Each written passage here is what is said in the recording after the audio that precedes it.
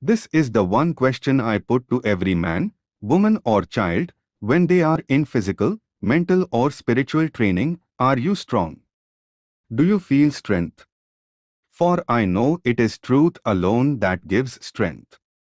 I know that truth alone gives life, and nothing but going towards reality will make us strong, and none will reach truth until he is strong.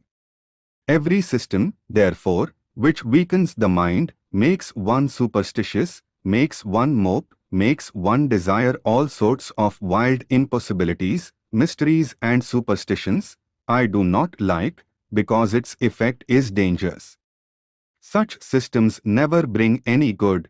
Such things create morbidity in the mind, make it weak, so weak that in course of time it will be almost impossible to receive truth or live up to it.